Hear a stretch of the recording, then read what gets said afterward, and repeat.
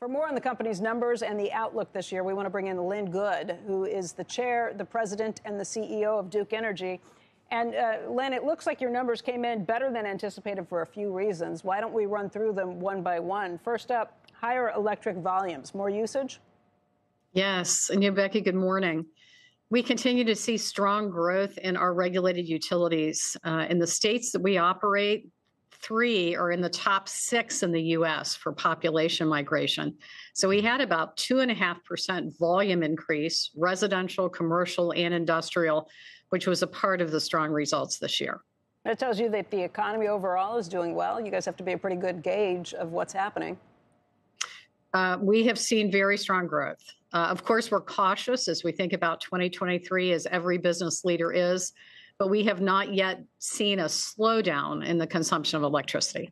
Okay, another positive thing you had going for you in the quarter was lower operation and maintenance costs. Was that because inflation has come down? Is that because you didn't need to fix as many things? What happened?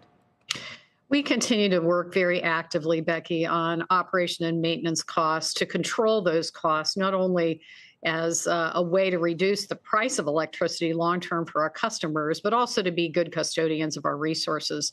As we've put new technologies in place, particularly on our grid, we've been able to save costs, and we see that continuing as an important part of driving growth and lowering costs to customers going forward.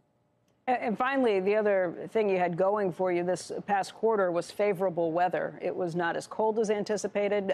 Energy prices overall came down. If you were looking at WTI, or probably more importantly, natural gas, how much of that played into this?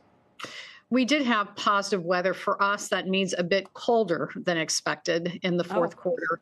Commodity prices are something we've been chasing all year. I'm pleased to see some of those prices coming off in 23, which will be a benefit to our customers. One of the things that I was shocked, Lynn, was seeing that you guys are actually asking for a rate decrease for customers in some places like Indiana. That shocks me. I didn't think anybody ever rolled back prices. What happened? I think you're looking for a decrease in residential bills of more than 15%. Becky, it's all driven by commodity prices. As we digest the increased costs of gas and coal that occurred in 2022, those prices were put into place for customers. In a place like Indiana, we reset price every quarter. Well, now those prices are coming off. And as those prices come off, we are just delighted to decrease price to customers so that they can feel the benefit that we're seeing in the commodity markets.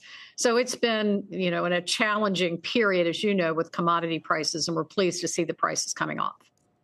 Lynn, one of the headwinds you've been facing, though, is higher and rising interest rates. How has that impacted your business? What do you do to manage it? Rising interest rates are a key issue in our business because we're very leveraged. Becky, the amount of capital that we spend, extraordinary, $65 billion planned over the next 5 years associated with our clean energy transition.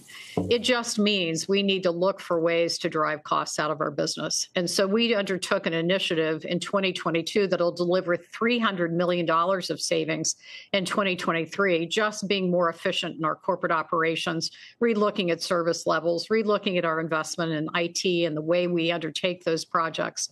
And it's that reduction of costs that is really helping us weather the storm of increased interest rates.